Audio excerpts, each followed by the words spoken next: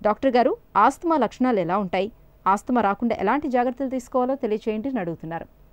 ఈ ప్రశ్నకు డాక్టర్ గారి సమాధానం ఇప్పుడు తెలుసుకుందాం. ఆస్తమా అన్నది ఇన్ఫ్లమేటరీ డిసీజ్.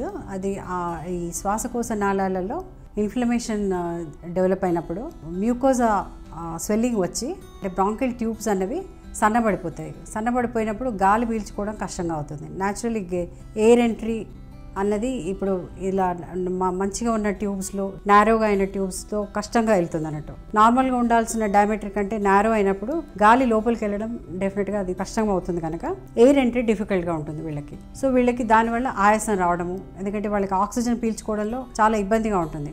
బాడీకి సరిపడినంత ఆక్సిజన్ లోపలికి వెళ్ళకుండా ఉంటుంది కనుక వాళ్ళకి దానివల్ల ఆయాసం రావడము, చెస్ట్లో టైట్నెస్, దగ్గు రావడము, ఇలాంటి కంప్లైంట్స్ అన్నీ ఉంటాయి. ఎక్కువ అని శబ్దాలు వస్తూ ఉంటాయి చెస్ట్లోంచి, వాళ్ళు కూడా వినిపిస్తూ ఉంటాయి.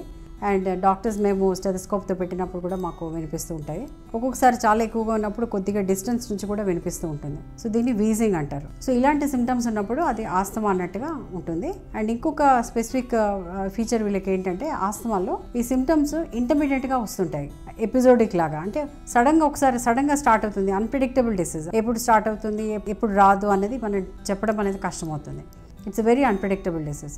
కొన్ని సీజన్స్లో, కొంతమందికి వింటర్స్లో, కొంతమందికి రెయినీ సీజన్లో, సడన్గా వెదర్ మారినప్పుడు, ఇలాంటి సిచ్యువేషన్స్లో జనరల్గా అటాక్స్ అనేది వస్తుంటుంది. సడన్గా ఆయాసం స్టార్ట్ అవ్వడం, వాళ్ళకి చెస్ట్ టైట్నెస్ ఉండడము, దగ్గు రావడము, కొద్దిగా మ్యూకస్ పడడము, ఇన్ఫెక్షన్ అది ఏమైనా అసోసియేటెడ్ ఉన్నప్పుడు ఫీవర్ అలాంటివి చూస్తుంటాము. ఫీవర్, యెల్లోస్ పుట్టము, ఆస్తమాతో పాటు ఇన్ఫెక్టివ్ అటాక్స్ వస్తే అలాంటి సిమ్టమ్స్ కనిపిస్తుంటాయి. అండ్ ఇంకొకటి ఏంటంటే, ఇది ఎపిసోడిక్గా ఉంటుంది కనుక ఒక 3-4 days ట్రీట్మెంట్ ఇవ్వగానే ట్రీట్మెంట్కి బాగా మంచి రెస్పాన్స్ ఉంటుంది. ప్రాపర్ ట్రీట్మెంట్, ఇన్హేలర్స్, అండ్ ఆ అక్యూట్ అటాక్స్ వచ్చినప్పుడు స్టీరాయిడ్స్ వాడాల్సి ఉంటుంది. పేరెంటల్ స్టీరాయిడ్స్ కానీ, ఓరల్ స్టీరాయిడ్స్ కానీ వాడాల్సి ఉంటుంది. అవి వాడినప్పుడు రెస్పాన్స్ చాలా బాగుంటుంది ఆస్తమా వాళ్ళకి. సో అండ్ 3-4 days, ఒక 1 weekలో వాళ్ళు మళ్ళీ నార్మల్ అయిపోవచ్చు. అండ్ నార్మల్ అయినప్పుడు లంగ్ ఫంక్షన్ టోటలీ నార్మల్ అయిపోతుంది. అంటే so that is the characteristic feature of asthma. It's an episodic disease. ఈ in between episodes they will be normal completely అన్నట్టు. సో ఇలా ఎపిసోడిక్గా ఉంటే దీన్ని ఆస్తమా అంటారు.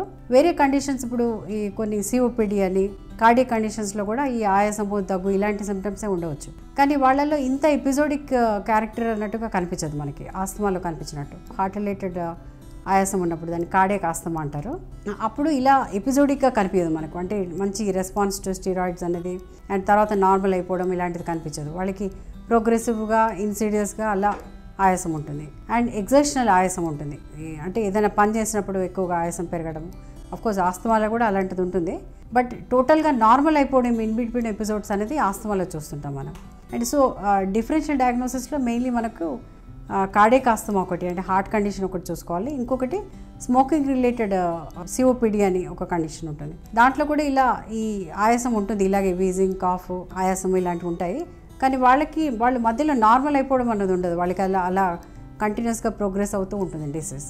సో ఇవి బేసికలీ మనము ఇవి పేషెంట్ వచ్చినప్పుడు ఇలాంటివి మనం చెక్ చేసుకుంటూ ఉండాలి. సో ఇవి 3 కండిషన్స్ కరెక్ట్గా డయాగ్నోస్ చేస్తే మనం ప్రాపర్గా దానికి సరిపడా ట్రీట్మెంట్ అది ఇప్పించవచ్చు అన్నట్టు. ఆస్తమా ఉన్నవాళ్ళు డెఫినెట్గా కొన్ని జాగ్రత్తలు పాటించాల్సి ఉంటుంది.